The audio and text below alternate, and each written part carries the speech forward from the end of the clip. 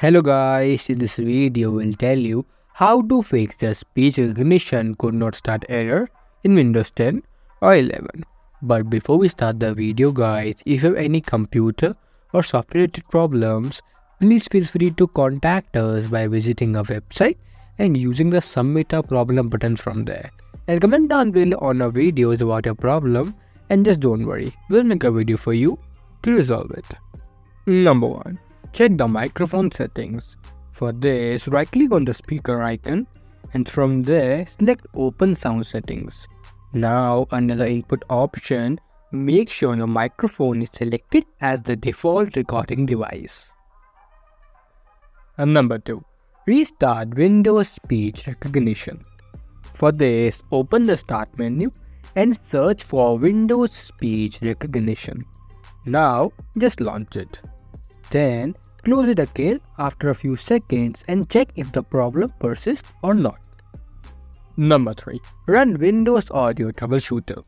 For this, open Settings by pressing Windows+I key, then choose Troubleshoot under the System tab.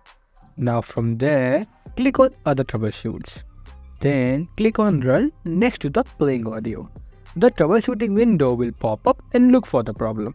Now do the same for video playback and recording audio. Now just reboot your system and check if the Twitch is still having trouble or not. Number 4. Check speech recognition language and settings. For this, open the start menu and search for control panel. Now from there, search for ease of access and go to speech recognition and click on advanced speech option. Now from there, enable run speech recognition at startup.